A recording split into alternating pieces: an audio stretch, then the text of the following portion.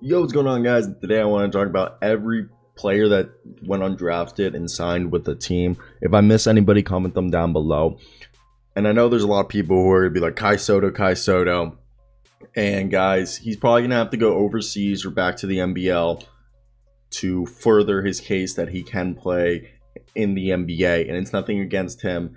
It's just he needs to show that his offensive skill set, he can be a three-level scorer of some sort at the center position and be able to defend very well at drop coverage because he's not going to be a switch pull guy.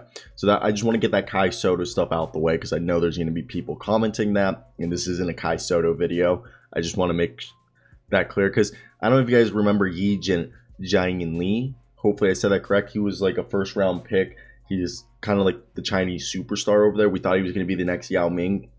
And his skill set was that he was one of the better three-point shooting big men.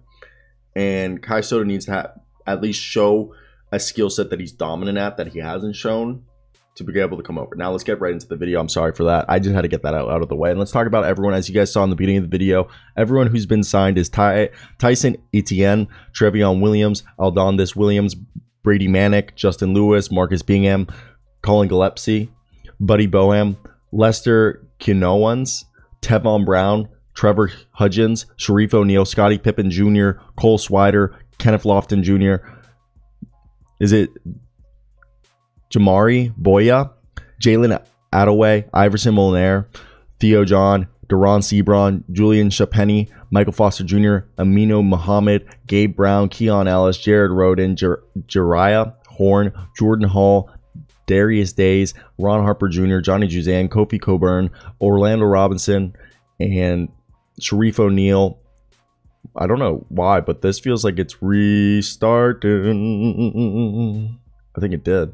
But John Butler, Cameron McGusty, John Butler Jr., Hyungjun Lee, and Ziga Samar. For everybody, if you're curious. I don't know why Sharif Cooper and Scotty Barnes ended up on the list twice. So those are like 37 guys. Let's talk about every single one and if they can make the team.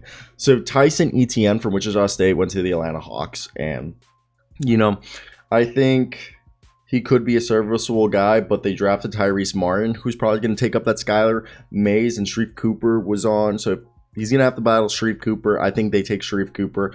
Tyson Etienne, maybe he goes on the G League team.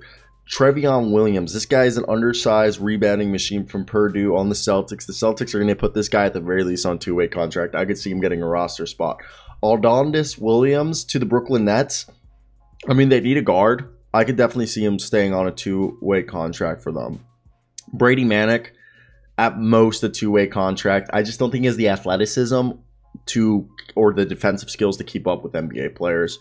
Justin Lewis was, in my opinion, a borderline first-round pick. Literally has a 7-foot-plus wingspan. He's going to be a dog for the Bulls. Great pickup. Marcus Bingham Jr., the Mavericks got a good pick. I mean, they're probably going to see if he could be a similar player to either Xavier Tillman, and I think that's what their goal is.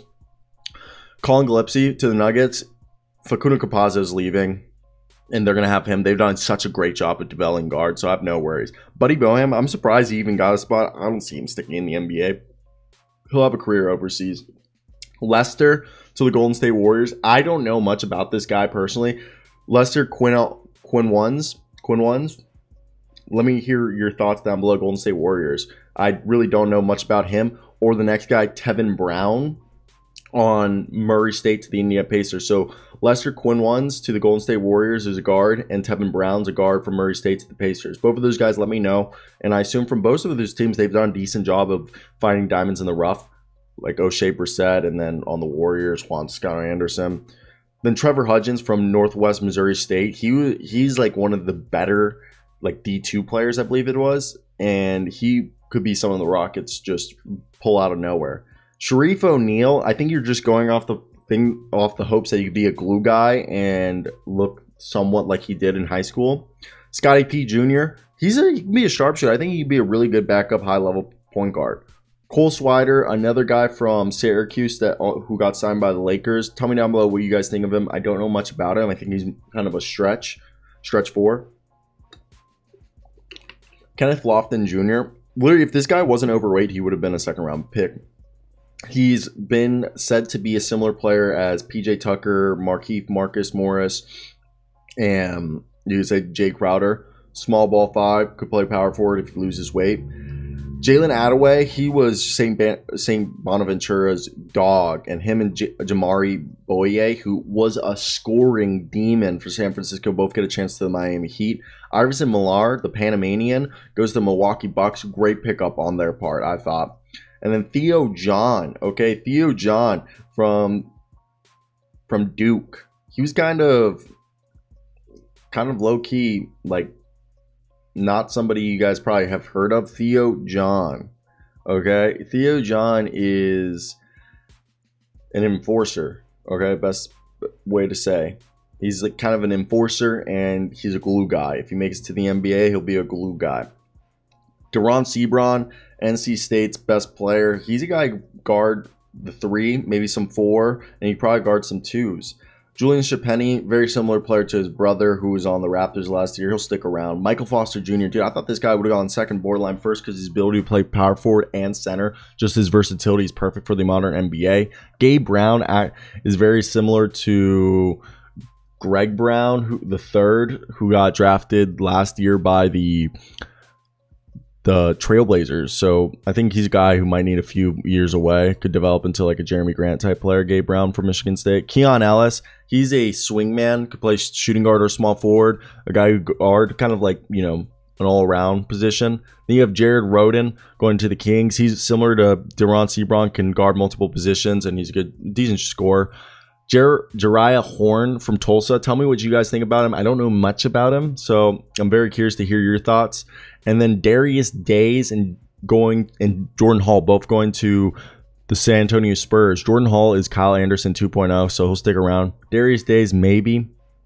Ron Harper Jr. to the Raptors. That just screams a Raptors pick. He's very similar to his father. He can actually have really good ball handling skills. He's kind of a small forward, power forward, but I could actually see him carving out a career as a secondary ball handler. Johnny Juzang to the Utah Jazz and Kofi Cockburn over there. I think Kofi Cockburn will challenge Udoka Azubuike, who's been a bum. Shout out my Jayhawks. And then Johnny Juzang, he had that run in the tourney. He should have gone into the draft last year, but he effed up and didn't. Orlando Robinson to the Miami Heat. They get themselves a guy who he's kind of an old school center, but if they develop him right, could be Hassan Whiteside. And then Cameron McGusty to Miami. From Miami to the Pistons. He could be a good scorer for them. And then John Butler hasn't signed with anybody. Ziga Samar, who's called a poor man's Luka Doncic from Slovenia, hasn't signed with any. And Hyunjung Lee, who his favorite player is Klay Thompson, went to Davidson because of Steph Curry. I expect him to be signed by the Golden State Warriors, but as of right now, he remains unsigned. And yeah, that was a doozy, guys. I did not expect that to go on as long as it did, but hey, let me hear all your thoughts down below, guys. I didn't really know what else to talk about today. Regarding, there hasn't been much news released this early yet in the morning, so I thought might as well just talk about, you know, the NBA undrafted guys. So it'll be honestly annoying as all hell when I have to edit this, but hey, bye.